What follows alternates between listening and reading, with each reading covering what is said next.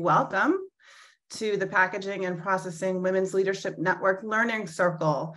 This is the second webinar in our educational series that covers some of the skill sets that can really catapult your career. And today we're talking about networking. And it seems straightforward enough, but understanding the nuances of networking can advance your career in your current organization. However, you have to have a strategic game plan to make it work to your advantage.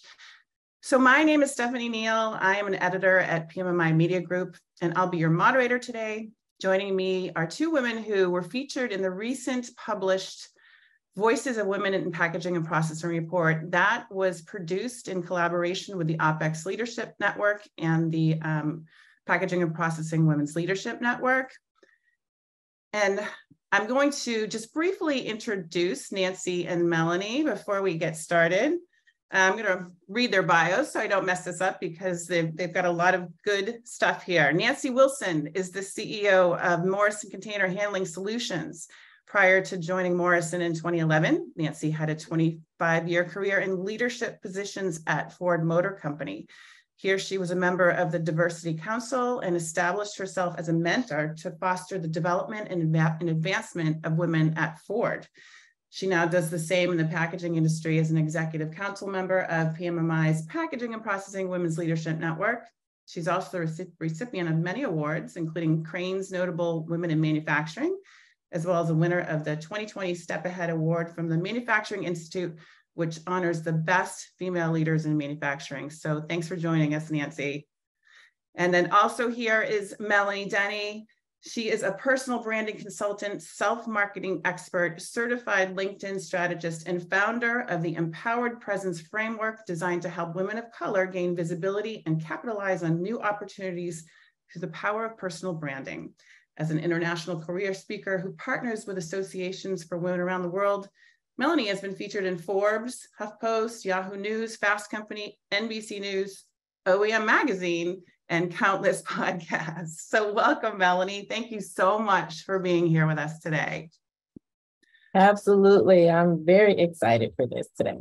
Me too. It's going to be a good conversation. Before we start, I want to let everybody know in the audience that we want you to be part of this discussion. So please feel free to ask questions. There's a Q&A tab at the bottom of your screen. And if you click on that, you can put your question right in there. We're going to get it on the back end. And after we have our conversation, we're going to answer some of your questions. But again, feel free to put them into the Q&A at any time that you want, and we will get them. So let's get started. Networking. Again, like I said, it seems so simple, right? Not so much. I do want to start with you, Nancy, because you have referred to networking as building a community, and I like that. I feel like it gives it a little bit more of a personalized touch, but can you explain what you mean by that, especially when you're talking about your own organization? Absolutely. Thanks, Stephanie. And to all of you, I'm really, really happy to be here. And I think it's just a great experience for us all to reach out and try to help other women, especially, but all others, I would say, in the packaging world, where we live in a dynamic, fun world in the world of packaging. So it's just an opportunity for us all to help each other. So I guess I talk about networking as a community because really it's what you do and it's who you are and the people that you have. And I have many communities that I work in or live in here at Morrison, as well as through PMMI, where I work with the Future Workforce Committee and I'm on the board, but also in my local communities here with the like Southland Development Authority and other manufacturing associations. So with those communities, you have a lot of opportunity, not just to connect yourself, but to connect with others and connect other people to help everyone step and get ahead.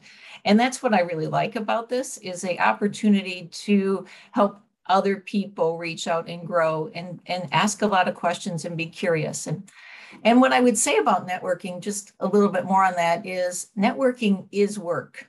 It's not just, getting together and although you can have enjoyable things like a glass of wine when you're networking, it is work, but it doesn't have to be hard work and it doesn't have to be not fun. Network can be very fun. It's how you choose to represent it and how you choose to go about figuring out what's right for you.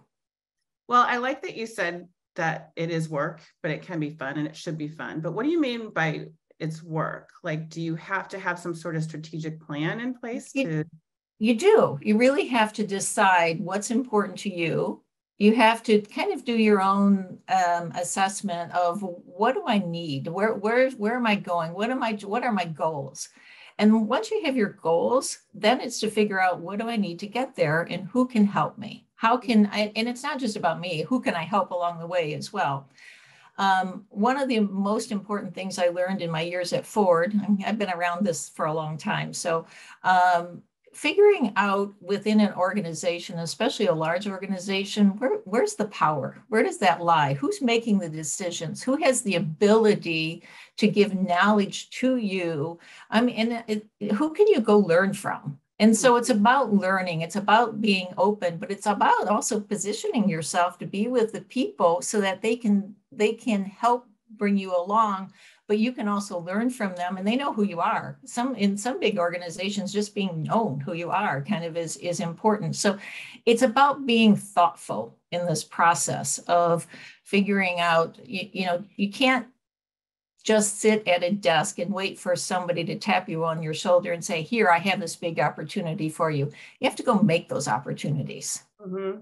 And I'm going to circle back with you on that because it's a really important point and how you do that. I want to explore a little bit more, but I want to turn the conversation over to Melanie because you've built a business on helping people with their personal brand. So, and Nancy just said, you can't just sit at a desk and wait for people to come to you. So how do you build your personal brand and how do you create that presence within your organization? Yeah, I think it boils down to visibility, right? Like Nancy said, who knows you? It's not enough for, you know how they always used to say, it's about who you know. It's really about who knows you, right? Because there may be people batting for you because they've heard of some things you've done or someone else, brought you to their attention and you may not know them, but if they know you and they're in a good position of decision, they could potentially tap you on the shoulder. So it boils back down to how visible are you in the workplace, right? It's not about sitting at the desk, getting your work done. That's wonderful, but it's not enough when it comes to your taking control of your career. You really have to, like we keep saying, be strategic, intentional, really pinpoint, okay, who do I want to align myself with, and going both ways, right? Up, down, and across. So your colleagues as well, because you guys can learn from each other's experiences as well. And so it's about, going to lunch with your colleagues, going across departments and seeing how you can add value or help out, right? Asking people straight out, hey, will you be my mentor? Hey, will you be my sponsor? And being proactive about, talking to people, not just about work, but just getting to know folks, getting to like them and them getting to like you, because at the end of the day, we're all just people, right? I always used to say, find people, not jobs. Right. So if you want to rise up in the organization, again, who are the people that you really want to connect with? So you talk a lot about being your authentic self, Melanie, so is that what you're trying to say here when you're like, be yourself, when you talk about it being visible at work, sometimes we get into little cliques. Sometimes we're in our own little group. How do you break out of that? And sometimes it's just, an internal dialogue that you're having with yourself, right? That you feel comfortable in this group, but you need, in order to expand your presence at work, you need to expand your group, right? Or who you're interacting with. But that can be difficult to do sometimes, I would suspect. Yeah, I think it boils back down to, thinking about this as, I always used to I like to use the comparison between when you're a kid at the lunch table at school, right? Do you always sit with the same people? That's okay. But you want to try to see who else you can sit with today, right? Who else can I sit with? And sometimes it's literally, the lunch at work, the lunch table, the cafeteria or whatnot, and you find someone and say, hey, can I sit with you today? Sure. They may or may not say yes, but hopefully they say yes, and you just spark up a conversation. How do you like your meal? Simple things. Doesn't have to be earth-shattering questions. Yeah. Well, so that's a good segue back to Nancy, because Nancy talked about thinking about who can you learn from? Or, is there a manager that you feel like you should get to know more? But I mean, is it okay for somebody who's maybe at an assistant level to sit at the lunch table with a manager that they don't know? I mean, how do you approach people that have a more of a leadership role that you think could help you and you want to get to know? I would love to talk about that. I think you all have a responsibility. When we talked about sitting at your desk, it's not just about networking as well. Doing your job and doing your job well is the price of entry. And so once you do that, then I think the networking has to happen above and beyond that. And when you're trying to sit at the lunch table with the higher ranking person, most people are more than willing to share and to talk about their life experiences. Be curious and then listen to what they have to say. Talk to them about if you had this situation, what were you do? Or can you tell me about how you got in this business? Or you can talk to me about the product. You need to understand your products and the business that you're in and be an expert on that. And I often have advised people to figure out how to go to lunch with the lunch bunch. There's always a power lunch bunch. Figure out how to be invited, figure out how to go. And sometimes you might even be as bold as ask if you can go along. And it isn't comfortable necessarily at first. It really isn't. And one of the mantras that I've said for many years, and I had to learn it over time, is feel your fear, but do it anyway. Just acknowledge it's there. Yeah, this is really uncomfortable, but this is what I'm going to do. And you'll be surprised if you're curious, if you ask questions and you figure out who to be with and tag along and then be grateful for the information. But if you get them talking about themselves or what they've done and you really listened and you're not thinking about what you're going to say next, but you really listen, they pick up on that and it becomes very genuine. The other thing I would say, as far as asking for mentors, that really works when you've built a relationship with someone. I actually believe that a strategy might be to have more than one go-to person. And this is one of the things I did many, many years ago at Ford. I didn't ask them to be my mentor. I just said, what do you do? How does it work? And really understand, if you were me, how would it happen? And there's always a bunch of it. For me at that time, they were all guys, a bunch of old guys that were willing to say, this is how it really works. This is what happens. This is what you need to know. And so it's not any one formal mentor, because if I would have gone to them and said, would you be my mentor? I think they would have jumped back and said, I don't know how to do that. Right. But would you just give me some advice on this? Or how would you handle this? Or how would you do that? I think people are very receptive to helping that. And you can learn a lot from people. There's a lot of experience around all of us in our organizations, the people that have been around that are more than willing to share that because they want to be heard as well. Yeah. I do want to explore more of that feeling of being uncomfortable and feel your fear. Somebody in the audience just said that they love that. And I do too, because you have to recognize that, all right, this is going on emotionally. I am nervous about this, but it has to happen.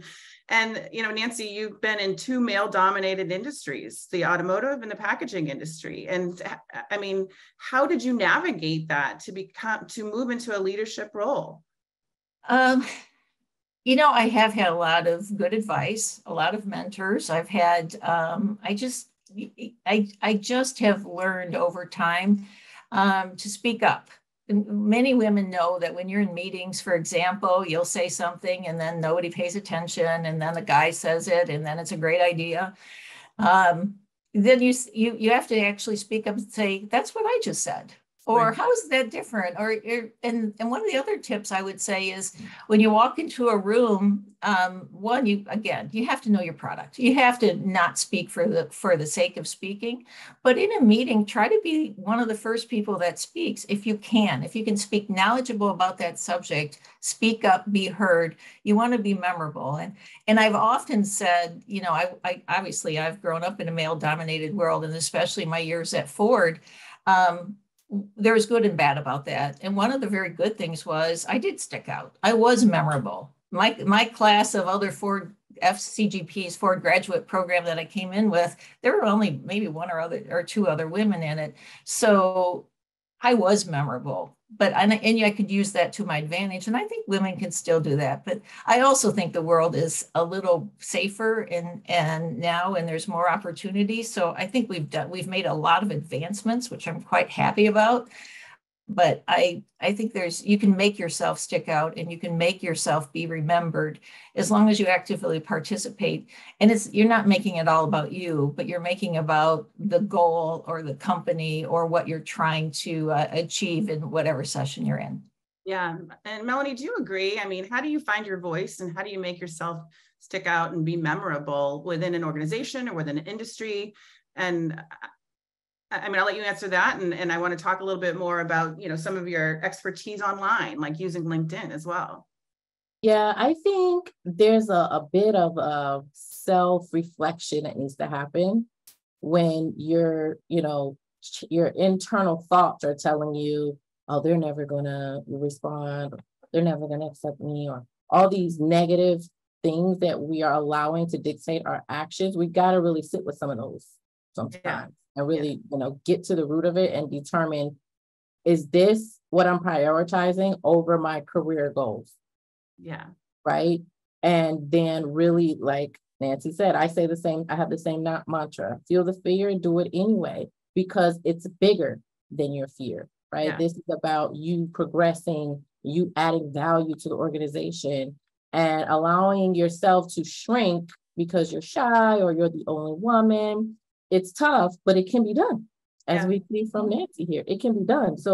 But the person, I think the individual has to recognize some of the shortcomings or some of the things that's holding them back, address those internally and put forth that confidence. Yeah. Because that's really what's going to drive you is your self-confidence. So 2 questions just came in there. They're kind of similar, so I want to address them now. And it has to do with maybe working in a very individual-based job. Maybe you don't have a lot of colleagues, it's a small group or small team. Maybe they travel a lot, or we're all working remotely now. So how do you network when you're working remotely? You're not in the same office with your colleagues. Nancy, do you want to try to tackle that first? Or? I do think remote work has brought in a new set of challenges. There's no doubt about that. But we also are all much more accustomed to having conversations like this over Teams. And you can reach out and we can use those groups. You can choose to create an after hours or a cocktail thing or whatever you want to. I have this drink thing going. A luncheon maybe is what I should say. With colleagues or with others. And also for the person that is talking about, in a small office, you can feel free to reach out to other people in industry. It's one of the main reasons why we created this group. I was one of the, truthfully, after one of the PMMI meetings, there were a handful of women there and we were all together after hours and we talked about what can we do to create a group for women and that's how this whole organization was born as a way for us to create a networking organization within the industry and use groups like this. But I really, again, I would emphasize, understand your product, know where it is, and reach out to others that are there that can help you understand and can connect you with people that are also within that industry, especially if you have some goals of where you want to get to. I guess those are what I would say about it. It is definitely different now. It's harder to have those, water fountain conversations when there's nobody in the office. Right. So you have to be a little more creative in how you get them out. But I think you can be done. And I also see that mentors and people giving advice, they can be at all levels. They do not have to be somebody that's a higher or can help you, maybe pull you up, but they can give you information. And information is so important, and they can help lead you if you choose to take that information. But I always say, listen, listen, you get the 2 ears, listen and to what they're really telling you, and then do your own evaluations.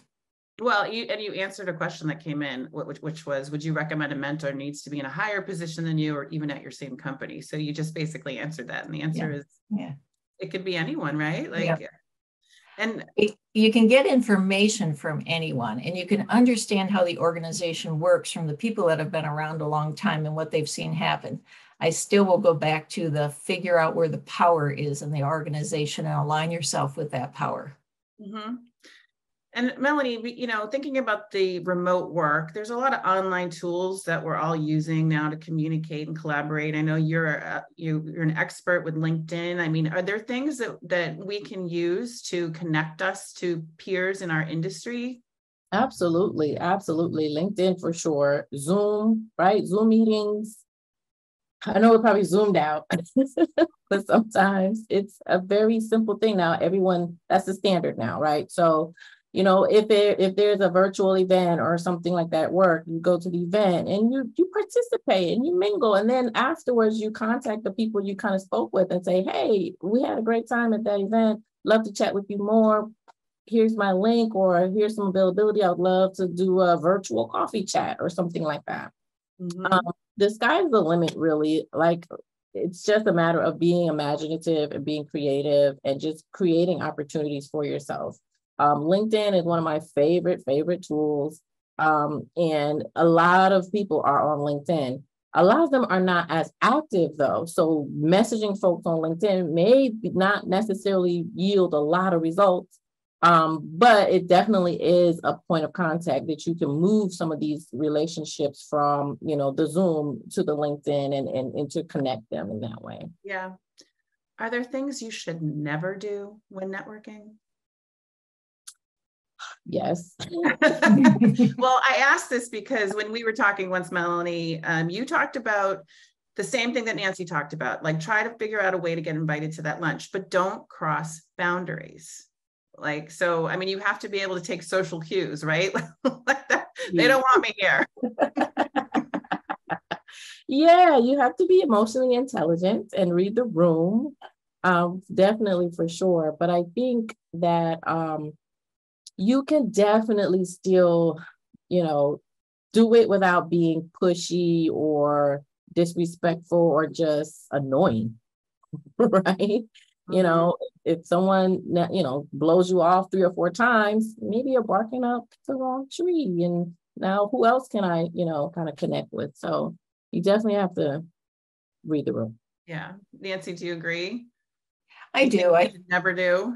I guess what I would say is you always have to be genuine. You always have to be yourself and be true to who you are and what your beliefs are. And I would say never cross that line. If you can't, if it just feels yucky in your gut, don't do it. I mean, you gotta listen to what your values are and who and where you are and what you're doing. So other than that, I think, Melanie's right. Read the room, figure out how you can be there. If the guys want to go out and go play golf, learn to play golf. I mean, you can do things like that. You can choose to do things like that. Go take golf lessons. Go learn how to be a part of that. But the single biggest thing before you do any of those other tricks is know your business, know your product, be a professional, understand, be valuable at your workplace, and they'll seek to have you be a part of it. And that's kind of the secret is, always look to be helpful. I remember many years ago, I was at a meeting, and they were having trouble getting, I don't know, seats or chair. I don't remember what it was, something like that. But what I do remember is somebody that was very high in the company came to me later and thanked me because they saw that I saw something needed to be done with how the room was set up in the chairs. And I didn't say anything or anything. I just did it because you're observing what's happening around you. You see something needs to be done and it needs to be, just quietly go do it. Mm-hmm. And there are things like that you can do that you'll be remembered for. That I was shocked. I don't remember the exact action. I still remember the Ron Light, who was really high at Ford at the time, well above my pay grade, who came to me and thanked me for doing whatever it was. Mm-hmm. It was just paying attention to what needed to be done, paying attention to the situation and taking action. Right. Yeah. I love that. It's really about adding value, right? And I would say something to never do is take, and never give. Correct. Yeah. Always want beg, ask, please, but you're never offering anything. Right. Yeah. So a big question is, how do we find the time to do all this? I know that there's a question that came in from the audience talking about, Melanie mentioned virtual coffee date. Does that happen during work hours? Like, where do you find the time to do that? Nancy mentioned learn how to play golf. Like, well, if you've got a busy life with things happening on the weekend, like, where do we find time to do that? And I mean, maybe that's more of a personal type of question where you've got to carve out time for yourself, but I guess it's an important part of the equation. Yeah, I would say we prioritize whatever we want. If you look at where we spend our time, that's our priorities. So if we're not finding deliberate, intentional networking, then clearly that's not our priority, right? So it's a matter of, okay, well, maybe I need to shuffle some things around to put this ahead of some other things for now, as I continue to with this desire to grow in my field. So like you said, it's a personal thing, but there's always time for the things we want to make time for. Right. I think that also goes back to being what I was saying before, being true to your values and what's important to you. And I mean, people on this webinar have all chosen to be in the packaging and processing field, which is a really fun and dynamic organization to be in, and everyone can identify with it. You go through the grocery store, you see what we do, or through all the different industries. And so it can be really fun. I guess what I would say is I agree with Melanie. You prioritize what's important. And if golf doesn't fit in your schedule, then you figure out what does. Mm-hmm. And the other thing I would challenge everyone is when you're there, be present. Be in the meeting, be in the room, be there. Put the phones down, put the phones away. I'm probably as guilty as everyone else in that I get distracted but you need to be present and you need to be heard and be curious and ask questions, and you'll make a name for yourself and you'll end up being heard. Mm-hmm. But if you're sitting in a meeting and you're scrolling through your phone and you look disinterested, you're also creating that brand for yourself. Right. One other thing I want to add very quickly is don't expect us to go to lunch tomorrow and then have a full-blown promotion. It's a long game. This is the long game. This is about building and nurturing genuine relationships over time. So, when you think about networking, people are impatient and with microwaves real quick, but it takes time to build those relationships and for people to figure out, oh, you would fit great in this type of role or whatnot, or advocate for you and trust you enough to recommend you and things like that. So don't be impatient, think about it for 6 months, 9 months, 12 months out, how you can strategically move when you're trying to network. It's an investment, right? Right. And don't give up after one lunch. Oh, right. That didn't work. Keep trying. And like when I went back before, it doesn't have to be hard. Make it fun. Be with people you want to be with, and if you're surrounded with a whole lot of people that the thought of networking with them is nauseating, you're in the wrong group. Right. Figure out where you need to be. Right.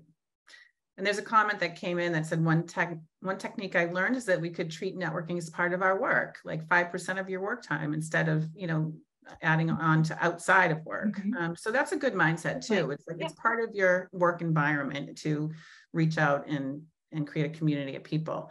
I want to switch gears really quickly because we don't have much more time left, but I want to talk about networking outside of the organization in the more traditional sense. We've got our big breakfast coming up at PAC Expo Las Vegas in September, and it can be intimidating to walk into a room of 900 people that you don't know.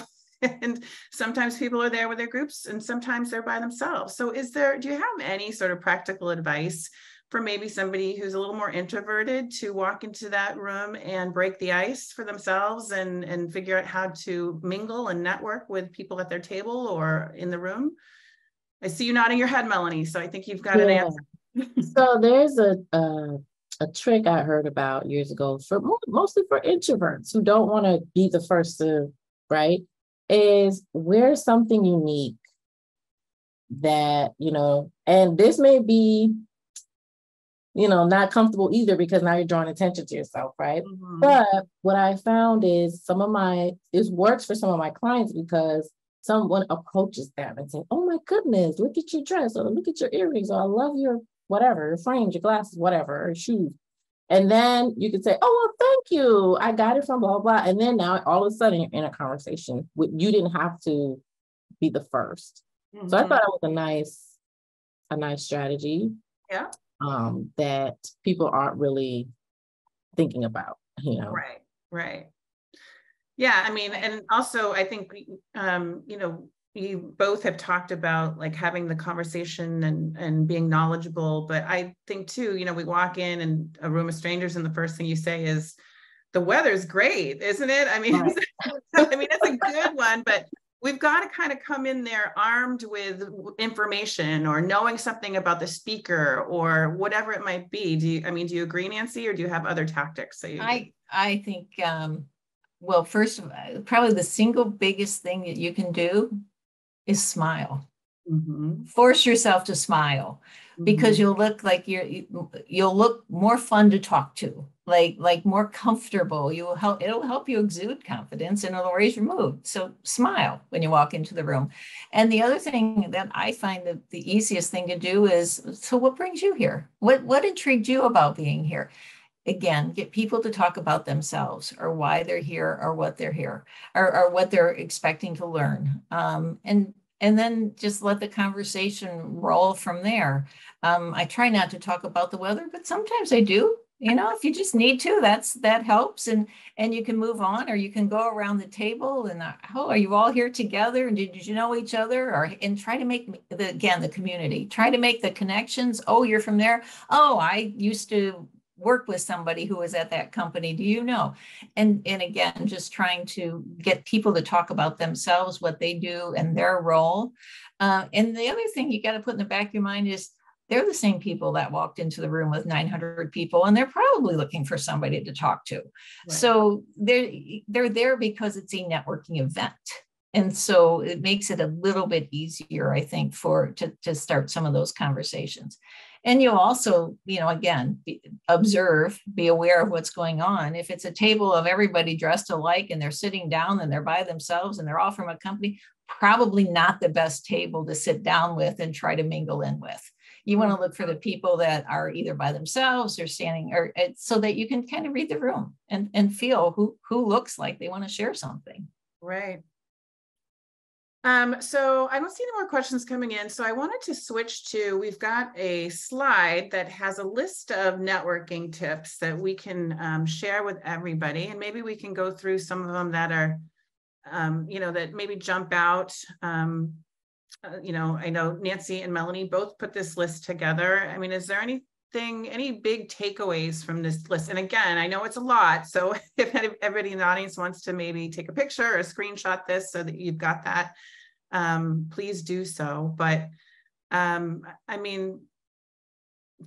think, finding a mentor is a big thing. And, you talked about finding a mentor everywhere and learning from all levels of people in the organization. I mean, are there any of these that you want to expand upon? I guess I would just go back to the mentor. The word mentor can be intimidating to some people, but if you just talk to people and talk to them, and you're using them as a mentor, but you're getting information and asking people for their opinion, after you've built a relationship for a long time, then you can maybe say something. I don't know how to decline that call. Here I go. Sorry about that. No. But you can, you just don't let the word mentors be intimidating, I guess, to people. And after you build a relationship, then you can pick and choose, and you can ask people, and you can create mentors in your organization or outside of your organization. But that's why when I did that, I put mentors in parentheses or in quotes, because they really can be many sources of where you're getting information from. Mm-hmm. Yeah. And then I think along with, in the vein of personal branding, I think it's important too to know and understand the value that you're bringing, right? Because a lot of us go to work, do our job, we go home. We don't think about the impact that project made on the company. We don't own that, right? So I would really encourage anyone listening to really go back and take inventory of your accomplishments, and don't be afraid to talk about your accomplishments and to add value and to show the value that you bring, because people won't really know or pay attention. They just know, oh, this was done great, looks great. But when it's time to advocate for yourself in terms of looking at a promotion, moving up, you're going to have to sell yourself, and you're going to have to show them what you have done to add value to the company and the organization. So as you network and all those things, keep in mind that you want to also make sure that your value is being articulated along the way. I agree with that. I think many times women undersell themselves. And there's a big advantage to not just being very factual in terms of what you've been able to achieve and your accomplishments, or putting them down on paper so that you're tracking them and sharing them with your supervisor and saying, is there anything else that you would like me to see, or would you have liked to have seen here, and how we did it? And I think that's a good exercise that everyone can do. Yeah, and I think once you nail that down, your networking will become easier because you're more confident about yourself. You're not shy and reserved because you don't feel like you're adding much. You know exactly what you're adding. You're going to bring that to the conversation. It's a great point. I'm going to ask one last question. We actually have questions coming in, but I know we're running a little bit short on time. But I like this question. What is the best piece of advice you've each been given and felt has helped you as a woman in industry? And this is from somebody who just entered the packaging industry just over a year ago. So I know this might give you pause and make you think a little bit, but any advice that you've been given or that you can give?